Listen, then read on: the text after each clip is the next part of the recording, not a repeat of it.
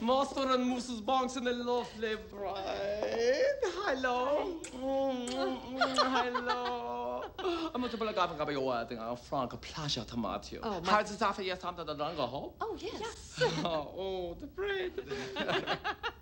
Okay, please come with me and we'll talk all about our big day. The big day for the bride. Pamela, come down. Oh, sit down. On my own design. I designed that very nice, I think. Now, so you have not made up your list yet, but you know that you want the wedding at home on January 6th, right? Uh-huh. Yeah. Excuse me? Yes, we would. We would like a wedding at home on January the 6th.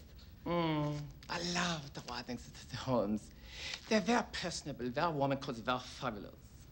Oh, so January 6th, give us 7 months.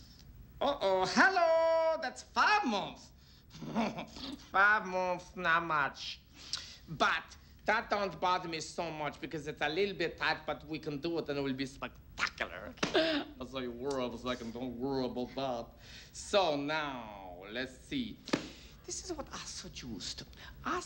We select the cake first. Okay. You know, because the cake very often determine what kind of wedding that you end up having. So let's just choose a cake, okay? Okay. Choose the what? The cake, Dad. Thank you, dear assistant. This is fun. So this is a very popular cake with many of the fashionable weddings, you know.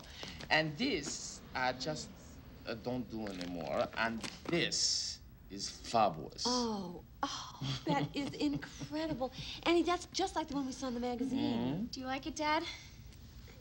Well, what is that? Is that dollars? $1,200? Believe me, Master Banks, this is a very reasonable price for a cake of this magnitude. A cake, Frank, is made of flour and water. My first car didn't cost $1,200.